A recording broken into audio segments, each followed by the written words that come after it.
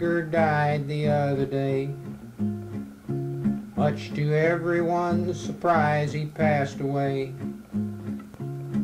When the shock was finally over and they all came to their senses, they were grabbing anything that they could find.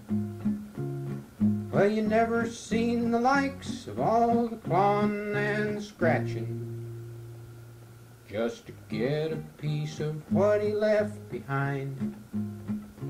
Before anyone could lift a bloomin' thing, someone said he thought he heard the doorbell ring. Well, sure enough, there stood the lawyer Uncle Edgar used to know, saying, "Folks, before you tote that stuff away, well, let's all gather around the table while I read you this here will, and we'll see just what old Edgar has to say." It says here, dying just ain't apt to be much fun, so to make real sure I'm not the only one who has to suffer for this tragedy I know you all been waiting for, I'll guarantee you'll mourn this sad event. I've got something here for everyone, so's you will all remember how it was the day old Uncle Edgar went. Well, here's to my sweet Martha, bless her lousy soul, for the times she left me standing in the cold. When I came home late from drinking and the doors were bolted shut, I begged her but she wouldn't let me in.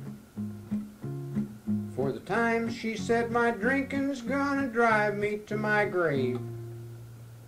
Well, here's what's left of my last half a pint of gin. And to Brother John, who did so much for me, always telling Martha where he thought I'd be, like he did when we were kids. He told Mom when I skipped school to go down to Camey Creek to take a swim.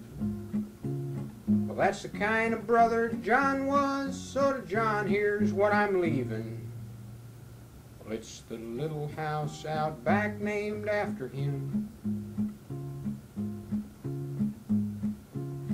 Sister Kate's the one who's got to take the prize. She's the one who always had those lion eyes, while I always got the blame for every damn thing that went wrong. She just kept that look of pure divinity. I guess the family never knew she had herself a reputation. So to Sister Kate goes my virginity.